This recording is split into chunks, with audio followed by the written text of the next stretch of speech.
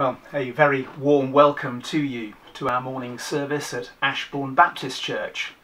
My name is Tim Blower and I'm standing in today for our Pastor Nathan. We're a small independent evangelical reformed Baptist church of about 20 members that was started about 15 years ago. We normally meet in the Empire Hall, an old cinema, in the middle of the small picturesque market town of Ashbourne in Derbyshire in the UK. Ashbourne is famed for its Shrovetide football and for being the gateway to the Peak District National Park. Although churches are now allowed to meet under restricted conditions, the Empire Hall is not yet open for any activities, and so for the moment we're still meeting virtually. We pre-record elements of the morning service for broadcasting. That's what I'm doing at the moment, broadcasting on a Sunday morning, and then meet on Zoom on Sunday and Thursday evenings. If you'd like to meet with us on Zoom from wherever you are in the world, we'd be very happy to hear from you. You can find more details of our church and how to contact us through our website at www.ashbournebaptist.org. You can also find that link in the YouTube description. I'll also try and put the scripture passages referred to in the talk later in the YouTube description. Well, as we come to worship God this morning, let's start with a word of prayer. Let's pray. Our Father, we come to you this morning to worship you.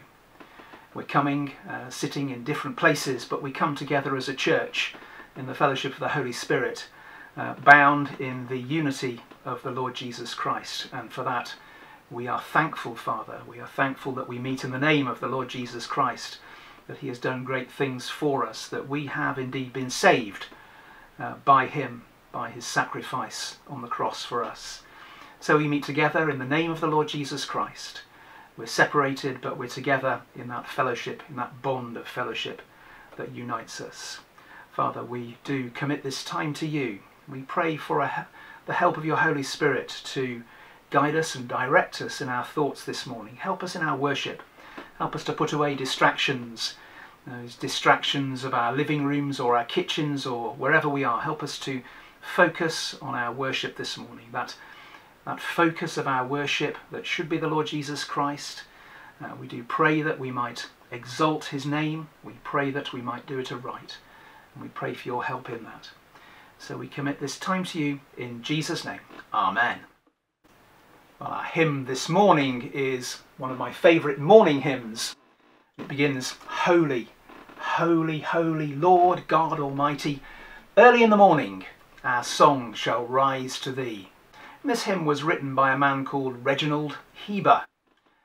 If, like me, you look at the dates of people's lives given in hymn books and then try and calculate their ages, then you'd find that he died in 1826 at the age of just 42.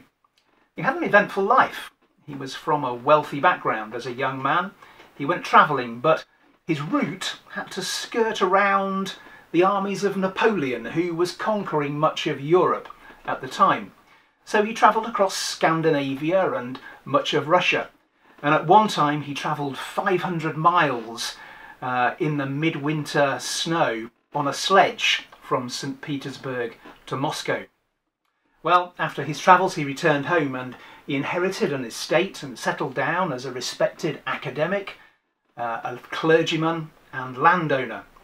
But at the age of 39, he gave it all up. He'd become fired up by the Great Commission given to the church by Christ to go into all the world and make disciples.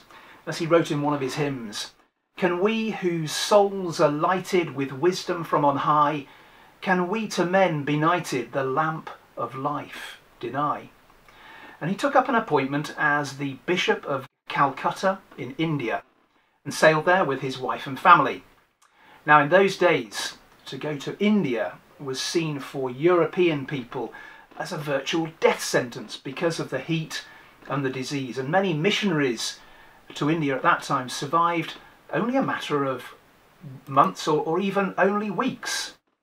Well, in India he was very energetic. He travelled extensively around the whole of India, going up to the Himalayas, across to Bombay, down into the south and around, even including Ceylon or Sri Lanka, as we now call it.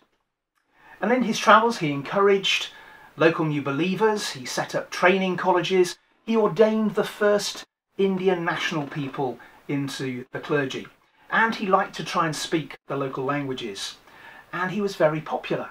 But after only 3 years, he was dead. And he was seen as something of a hero. There are numerous statues of him, including one in St. Paul's in London. There were training colleges named after him, but perhaps he would want to be remembered best as a hymn writer, writing the words the people of God use to worship their God. And in his life, perhaps we see an echo of the life of his Saviour in leaving riches so that others might become rich. So let's raise our voices together, even if we're in our own homes, and sing together.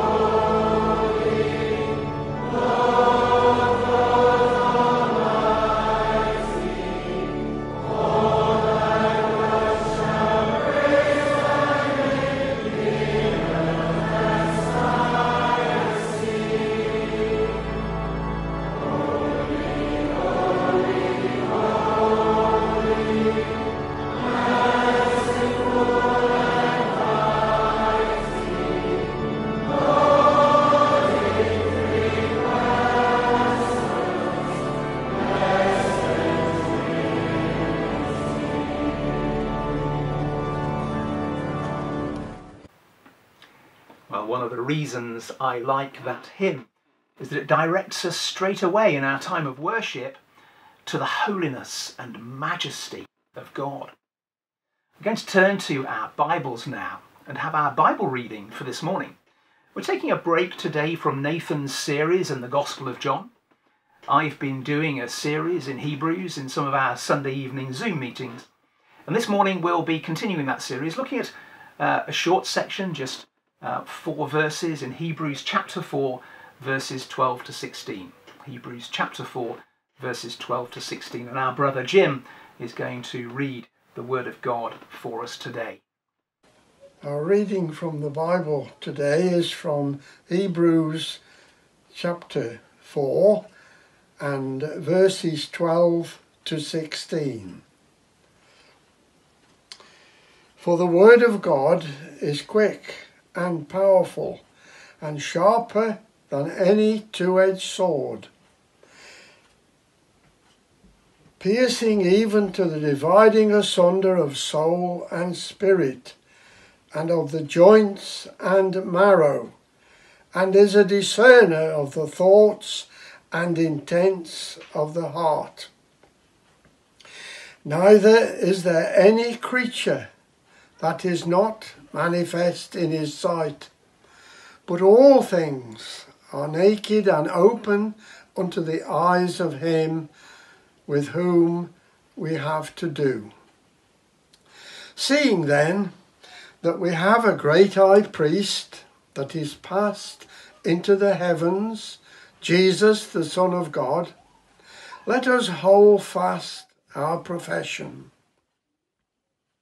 For we have not a high priest which cannot be touched with the feeling of our infirmities, but was in all points tempted like we are, yet without sin. Let us therefore come boldly unto the throne of grace, that we may obtain mercy and find grace to help in time of need. Amen. Dear Lord, our loving Heavenly Father, we bow down before you this morning and we give you thanks for all your goodness that you continue to shower upon us. We thank you, Lord, for your loving kindness, for your mercy and for your patience with us. We thank you for your word, Lord, and for what you have read in it this morning. We thank you, Heavenly Father, that we can draw before your throne of grace and receive mercy from you, the one true living God, that we can find grace and peace at the time of need. We thank you, Heavenly Father, that your word is living and active and sharper than a two-edged sword. We thank you for these instructions and these helps that we can turn to your word at any time when we're struggling in our walk with the Lord Jesus Christ. Help us, Lord, to look upwards towards him, the author and the finisher of our faith. We thank you, Heavenly Father, for our little church. We just really look forward to getting back together, to meeting one another again. Lord, we know that some of us have had meetings and contact between each other and recitings during this period of time, and it's been a really joyful thing to do, to just by happenstance to meet one another in the street or on the road. And Lord, we just give you thanks for one another. We would pray for our town, the outlying villages. We pray, Lord, at this time of pandemic, that you might use this fear that people have, and it's a palpable fear. We've seen it. We continue to see it on a daily basis, Lord. People frightened of the future, not knowing what is going to happen, just totally in ways that we had never seen before, frightened to death of death itself. And Lord, we just give you thanks for those of us who are saved, that we have this inner peace of knowing that whatever happens, that all things work together for good for those who love the Lord and those who are called according to his purposes. And so, Lord, we just pray for our town. We pray for those who we have prayed for in the past many times and continue to do so. People who are close to us, people who are relatives that do not know the Saviour as yet. And Lord, we just lay those all before your feet. Lord, we know that your will is not for any to perish, but that all might come to repentance.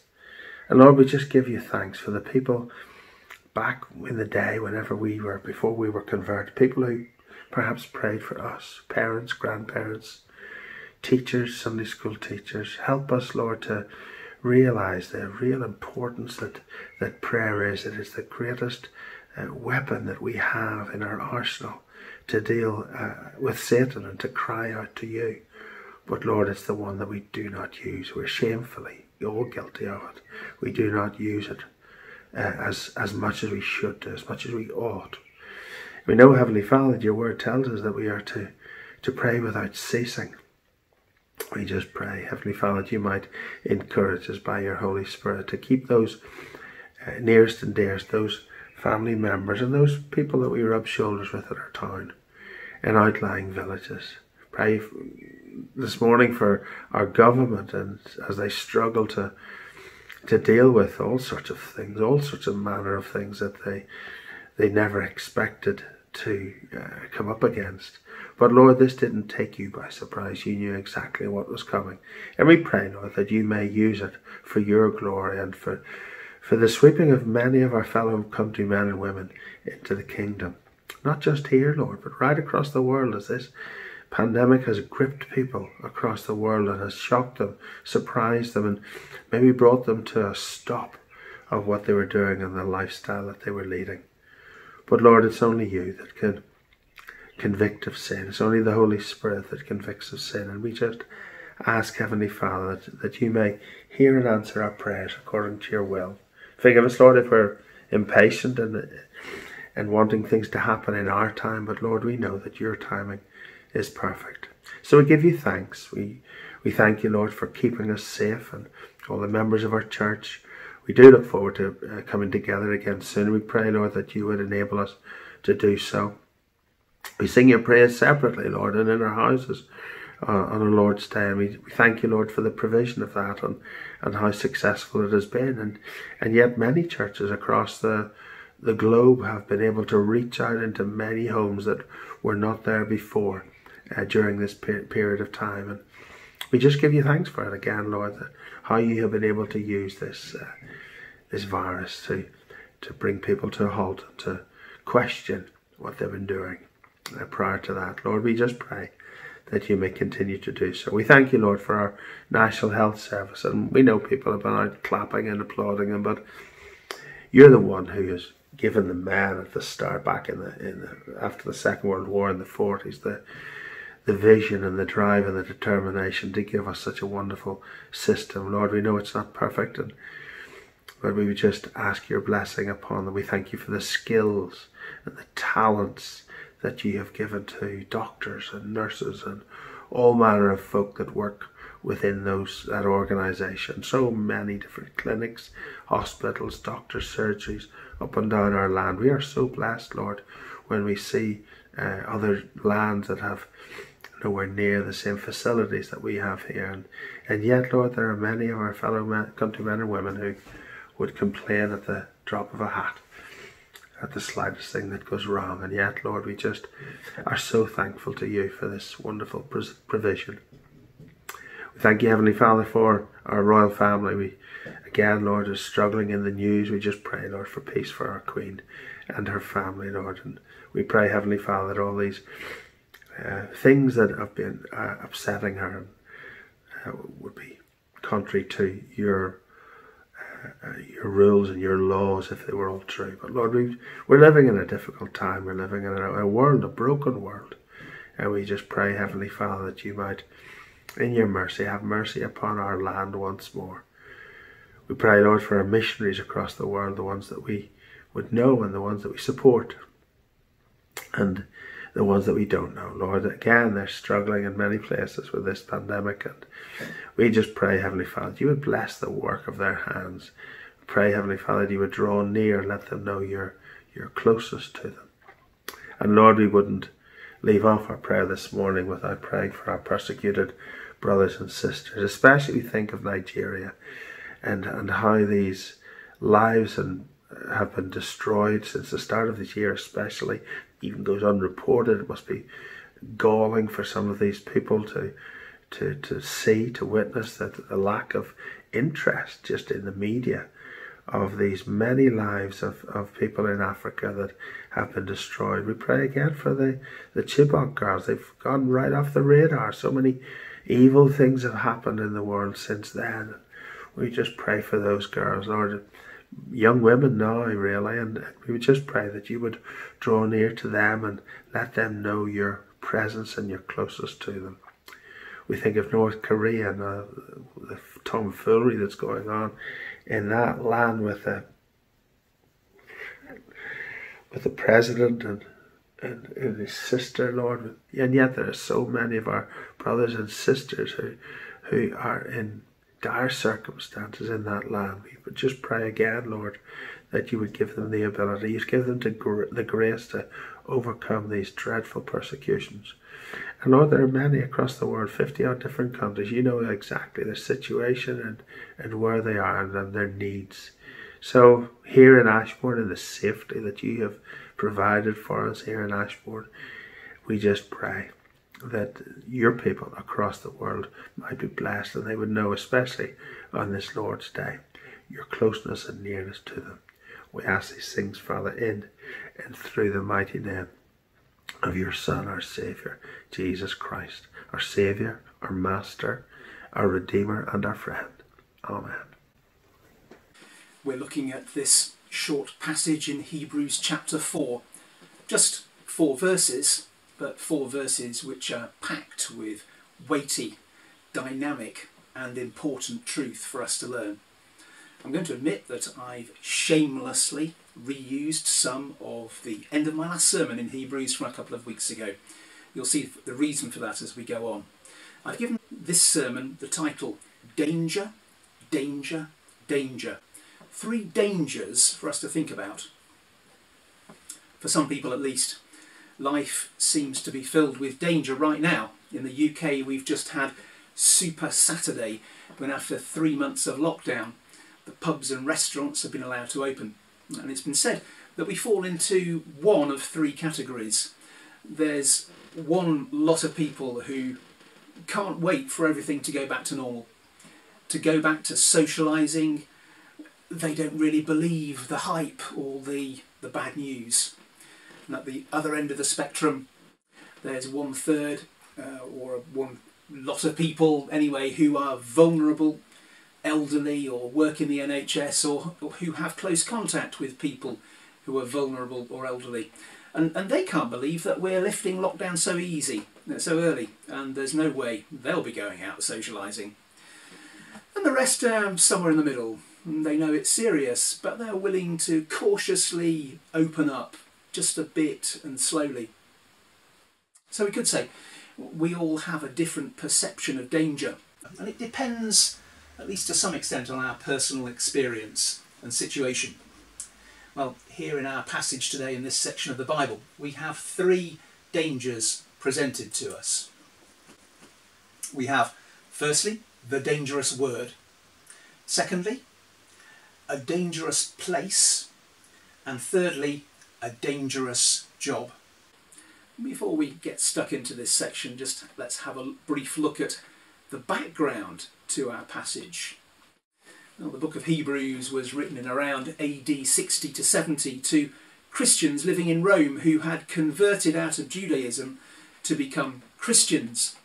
They'd already faced a bout of persecution, and now they were facing a new persecution under the Roman Emperor Nero. The Jews in Rome had reached an accommodation with the authorities to avoid persecution. So now the temptation facing the Hebrew Christians was this: is Jesus really worth it? Is being a Christian worth it? And make no mistake, this is a temptation that we all face as Christians at some stage. We will face temptation, disappointment. We will be made glittering offers. On one condition, we will face crushing blows, the unexplained illnesses of loved ones, accidents which come out of the blue when least expected, the mockery of family, friends, workmates, missing out on the pleasures of this world, promotions. Is Jesus worth it? Is being a Christian worth it? So the writer of the letter to the Hebrews is writing to these Christians to encourage them to stand firm, to continue in their faith, to persevere. And we've said in previous times when we've looked at this book, the overall theme is this: keep on going. Keep on going by fixing your eyes on Jesus. Now, as we've gone through the early chapters of Hebrews, we've seen the writer take a well-argued and logical approach.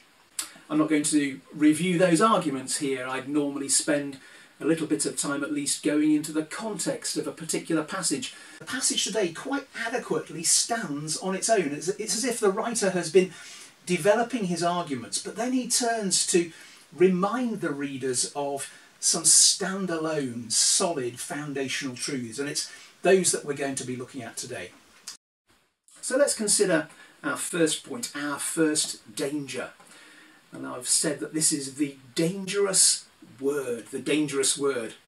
When our brother Jim read to us from the King James Version, I just want to read to you what it says in a more modern translation, the New King James Version.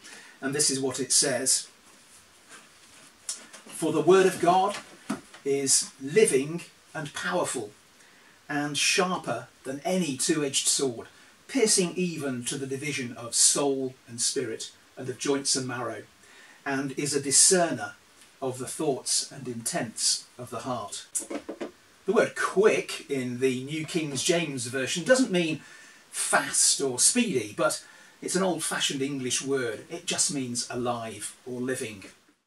We're told 6 things here about the Word of God, but the first thing we need to ask is, what is the Word of God? And we might be tempted to say, well, this is the Word of God. The Bible is the Word of God, and yes, it is. But the Bible that we have in our hands today wasn't available to the writer of the letter to the Hebrews or to his readers. They would be much more likely to answer that question by saying that the Tanakh, which is the Hebrew Bible comprising the Torah, the prophets and the writings, what we would call the Old Testament, they would say that that is the Word of God. And in a more general sense, we can say that the Word of God is any communication which comes from God. It may be in the form of a prophecy, a commandment, a warning, or an encouragement.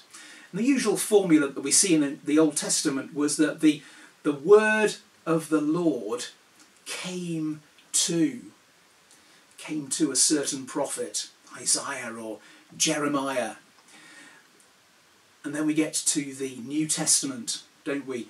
The supreme communication of God is in Christ, who in that first chapter of John is referred to as the Word of God. This all ties in with the first verses of Hebrews in chapter 1, in which the writer says, God, who at various times and in various ways spoke in time past to the fathers by the prophets, has in these last days spoken to us by his Son. So we can say this, the Bible, this book we hold in our hands today, is the Word of God. It's a collection of the words of God that have been recorded in writings that go back 3,500 years and which were written down by about 40 or so different authors over a period of about 1,500 years. In fact, the word Bible means books. It's almost like a library of books. In the first 4 chapters of Hebrews, the writer has cited the Old Testament 15 times. And in chapter 3 and the early part of chapter 4, his argument that he's making to his readers, his argument is based on Psalm 95, written hundreds of years before the people of the time. But the readers of his letter might object. They might say, well, Psalm 95 was written hundreds of years ago. Things were different then. What relevance can it possibly have for us living today? We're not in Jerusalem, we're in Rome. We're not Jews, we're Christians, and we're facing a persecution under Nero like no one has ever faced before. And of course that's an objection that we might hear today.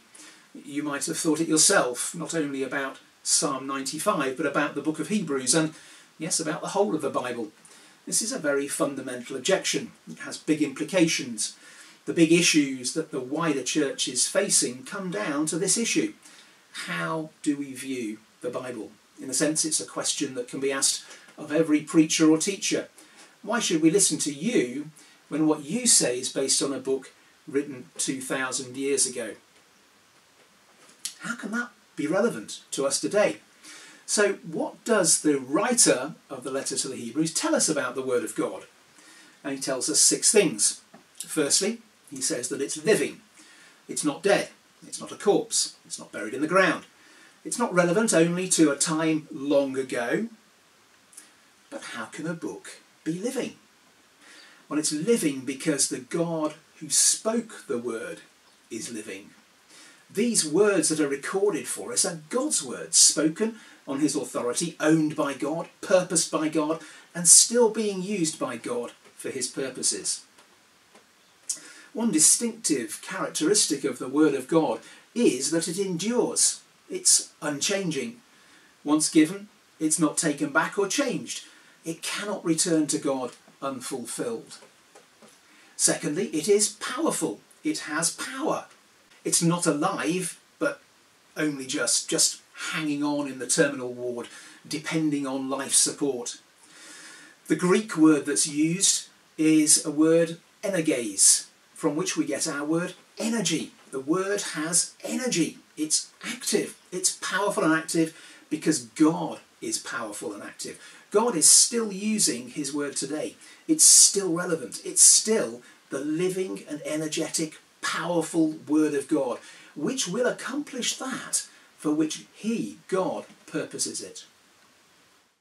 Thirdly, the writer gives us a metaphor for the word of God. He says it's sharper than a two-edged sword. Now, this would be a powerful metaphor in a time when a two-edged sword was the most dangerous weapon. Perhaps for us we would say, what would we say today? A lightsaber. A two-edged sword is not like a spear, which only stabs, not like an arrow, which only pierces, not like a club, which only stuns. The two-edged sword can pierce with its point, and it can cut on every stroke, the forward stroke and the back stroke. And so it's the most dangerous of weapons. But not only that, the writer says that the word of God is sharper than this most dangerous of weapons. Think of a sword blade. It would be kept clean and bright, free of rust. They didn't have stainless steel in those days. And before a battle, it would be sharpened, honed, made ready for the battle. Well, the word of God is more dangerous. It is sharper than a two-edged sword, and it's always ready for battle. We should handle the word of God carefully with respect. We should listen to it carefully with respect. It's dangerous. Fourthly, we're told that it pierces even to the division of soul and spirit and of joints and marrow. And I've combined two of my points there. The writing is continuing this sword theme, but this is an unusual sword. It doesn't just produce surface cuts, it goes deep. But more than that, it's very precise. It can divide between joints and marrow. It produces physical division, but more than that, it divides between soul and spirit. It produces spiritual division. Now, when you think about it, this idea of division is quite controversial. Shouldn't the Word of God unite us? Haven't we had enough of division, sects, disunity, of everyone having their own interpretation of God's Word? There is a division which is biblical and godly. It's the division of the sacred from the profane, of good from bad, of true from false, Christian from non-Christian, believer from non-believer, pure from impure, gold from dross, holy from unholy, sanctifying from polluting. Jesus said, "Do not think that I came to bring peace on earth. I didn't come to bring peace, but a sword." You can find that in Matthew chapter 10, verse 34. What was the sword that Jesus came to bring? In the first chapter of Revelation, the Gospel writer John recounts a tremendous and powerful vision of Jesus, in which he tells us that he had in his right hand 7 stars, and out of his mouth went a sharp, two-edged sword. The sharp, two-edged sword, the Word of God proceeding from the mouth of Jesus. In the Gospels, Jesus tells stories of division. The sheep and the goats in Matthew chapter 25.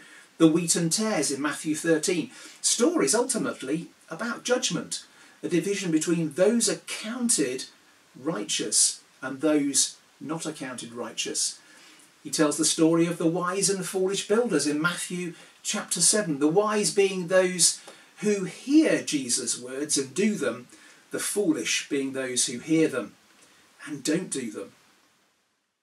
Now, there is a handling of the Word of God which is incorrect, which does bring division where there should not be any division between Christians. But incorrect handling shouldn't obscure or deter the truth of the correct handling of the Word, which is to make disciples and to build up and strengthen the church. In Ephesians chapter 6, Paul describes the Word of God as the sword of the Spirit, the sword of the Holy Spirit.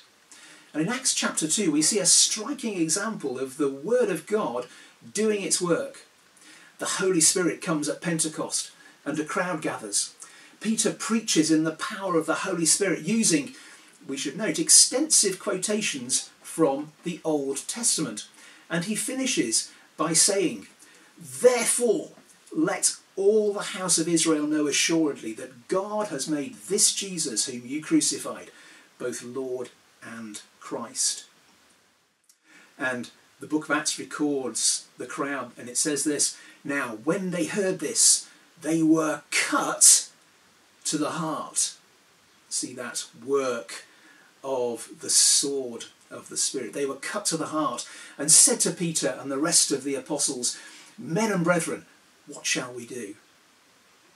So that's an example of the sword of the Word, the sword of the Spirit, being wielded by the Spirit, doing its work, bringing conviction.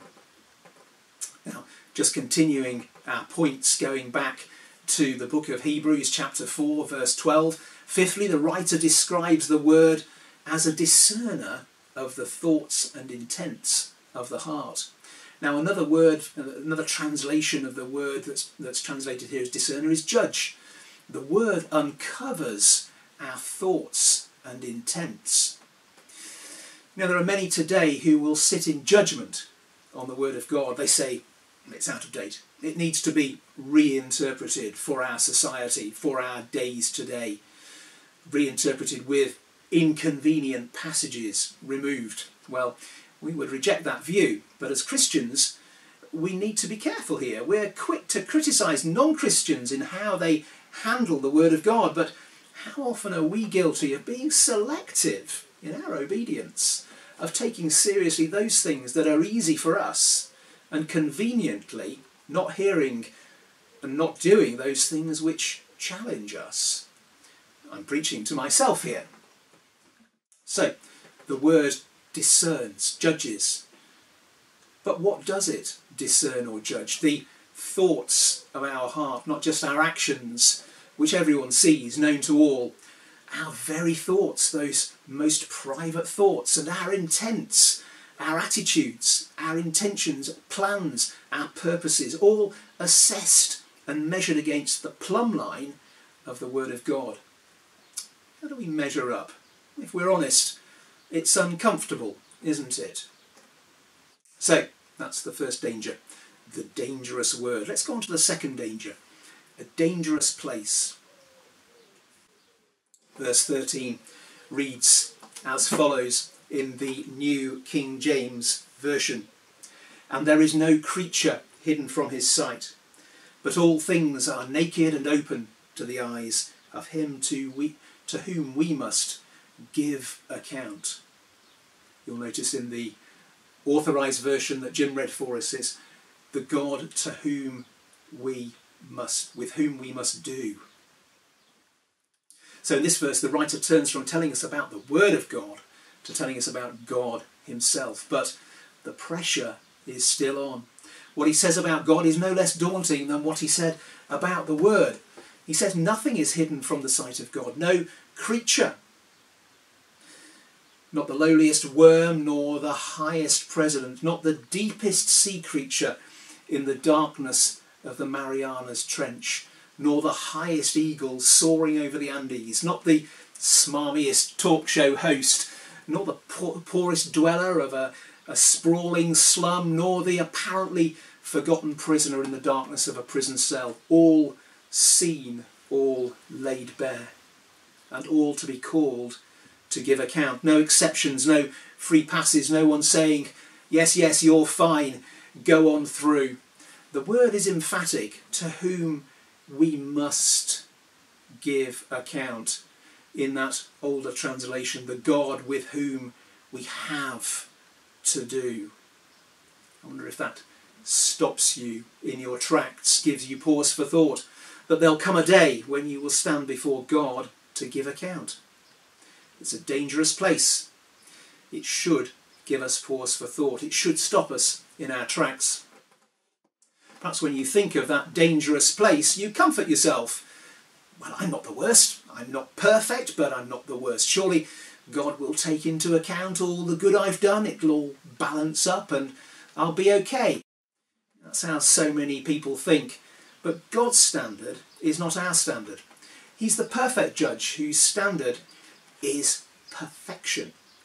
And if we miss that standard just once, it's like we've broken all the law. That's just one lie or one stray thought, one flash of unrighteous anger or a lustful thought or a covetous thought. And if we're honest, none of us matches up to that standard. I'm not being judgmental. I put my hand up. This is me too. We all fall short. We all, you and me, are objects of God's wrath. And that's why this is a dangerous place, a place we will all have to face. And you might say, well, I'm okay, I don't believe it. Well, that's a bit like crossing the road and saying, I won't get run over if I don't believe in that 40-ton truck coming towards me. There is a reality, a true truth that can't be wished away. So, what's to be done? As those listeners to Peter on that day of Pentecost said, what shall we do? Well, let's move on to our third danger. Call it a dangerous job. Verses 14 to 16 direct our thoughts from that awful prospect of us having to give account before God.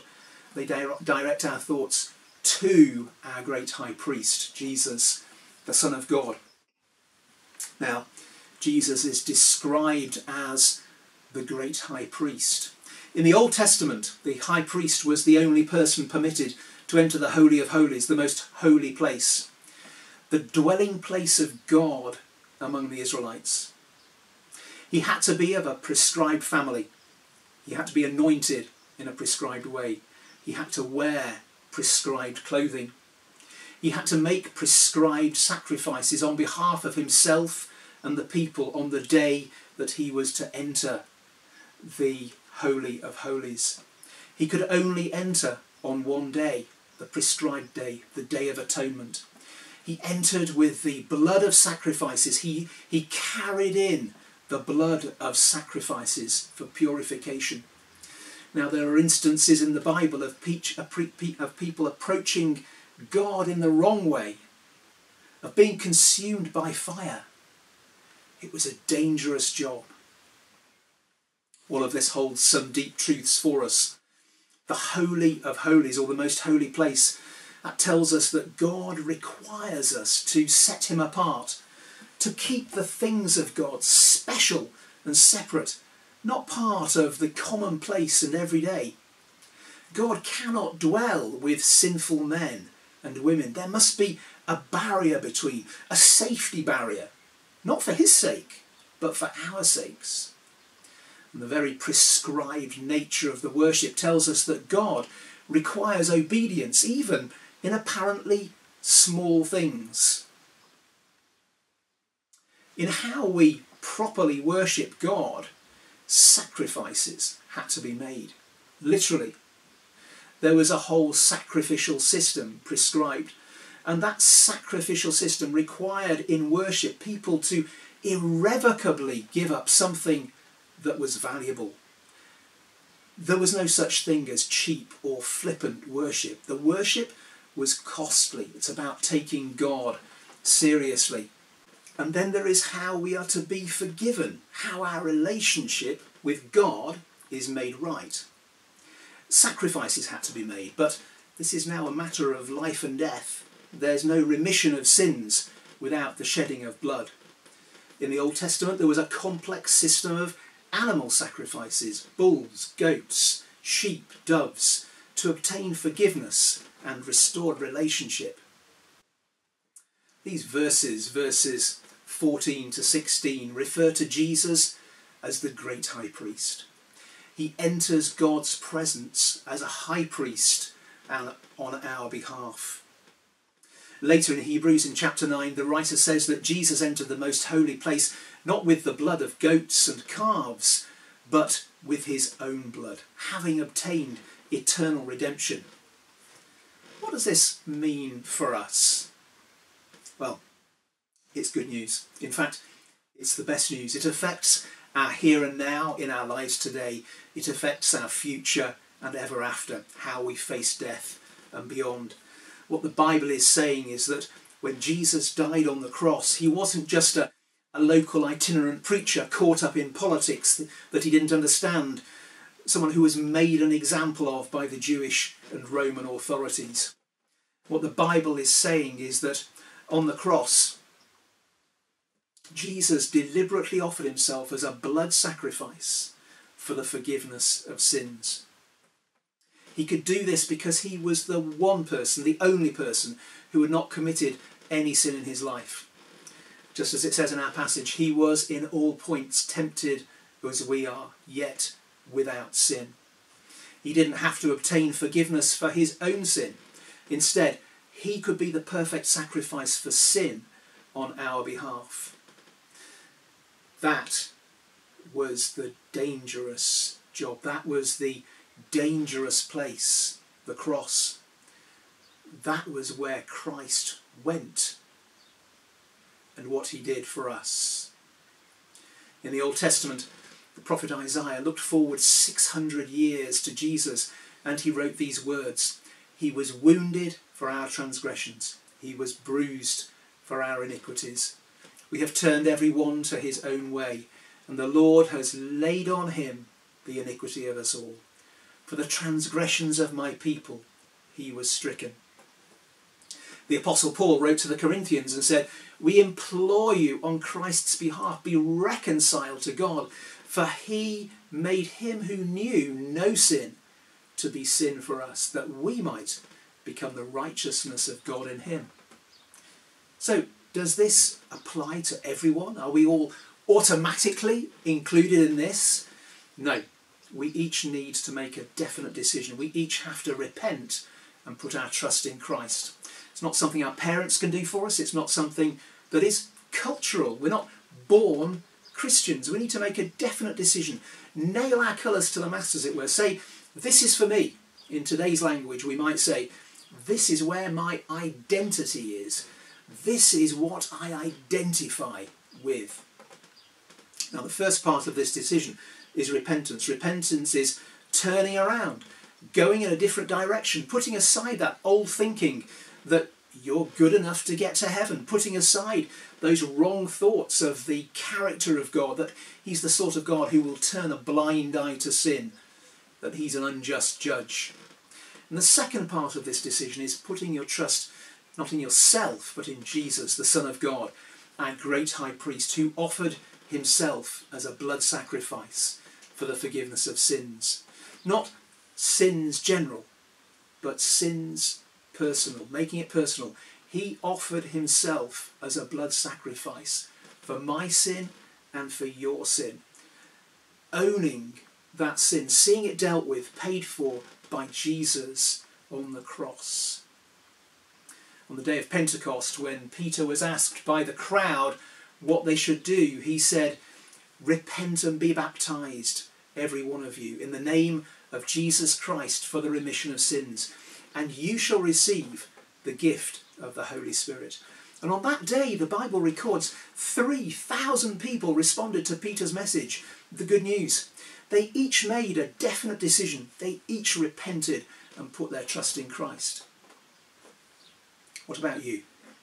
Have you thought about this? Can I ask you to think about it carefully now? I'm not asking for money. I'm not asking for you to subscribe or share. I'm asking you to consider Christ, to consider the character of God, his holiness, the reality of judgment, the goodness of God in sending Christ, the love of Christ in dying for you so that you could be forgiven. I don't want you to go away and put this to one side to think about later. These are uncertain times. Just down the road from us, the city of Leicester has gone back into lockdown. These really are uncertain times. As the Apostle Paul said to the Corinthians, we implore you on Christ's behalf, be reconciled to God. We spoke about those three categories of people and those different perceptions of danger as we come out of lockdown. What I'm trying to do is just to raise your alert level, not to a danger that might happen, but to a danger that certainly will happen. That's a 100% certainty that it will happen. If you do this, if you make a definite decision to repent and put your trust in Christ, then what you will find is that suddenly things change. Your sins will be forgiven. Have you ever experienced the reality of sins forgiven? It's not possible outside of Christ. Your guilt will be taken away. Have you ever experienced the reality of guilt taken away? It's not possible outside of Christ.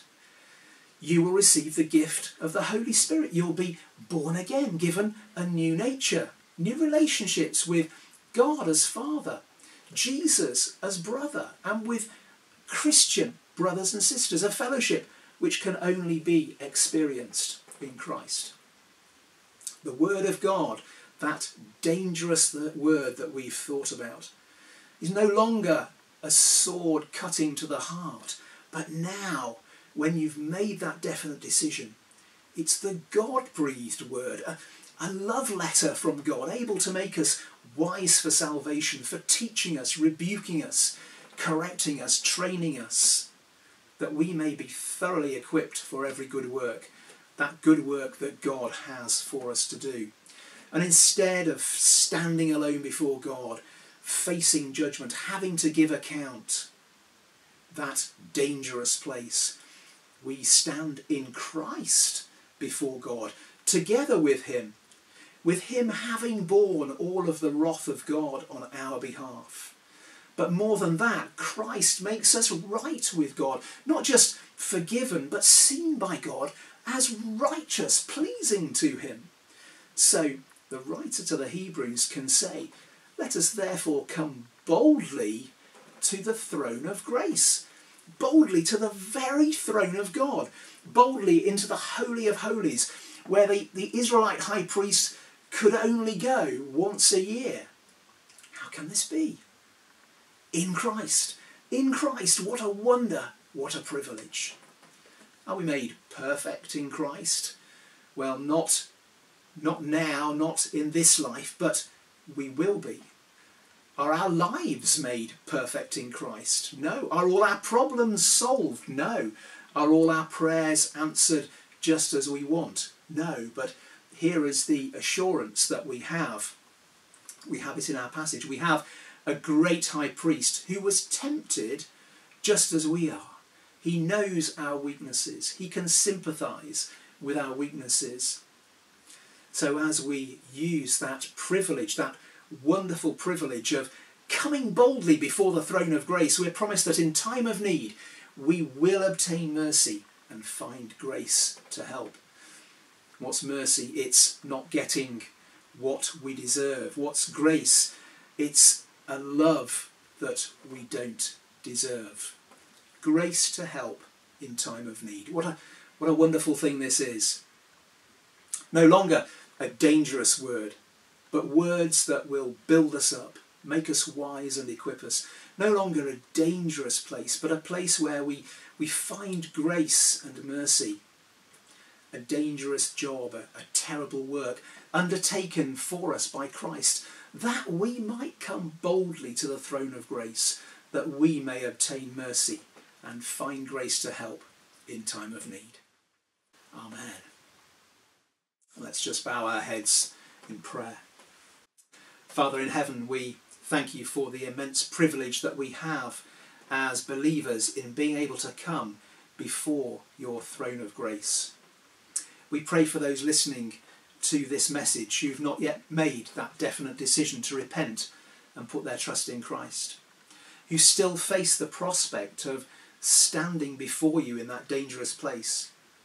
Please help them to consider carefully the things we have thought about this morning. Please help them to make that definite decision. Please help them to obtain mercy and find grace to help in time of need. And for us believers, please build us up and encourage us as we are presently unable to physically meet together. Let us bless each other. And as an act of unity and fellowship, let's finish by praying the grace together. The grace of our Lord Jesus Christ, and the love of God, and the fellowship of the Holy Spirit be with you all evermore. Amen. That's the end of our service this morning. May God bless you on this day, the Lord's Day, and in the week to come.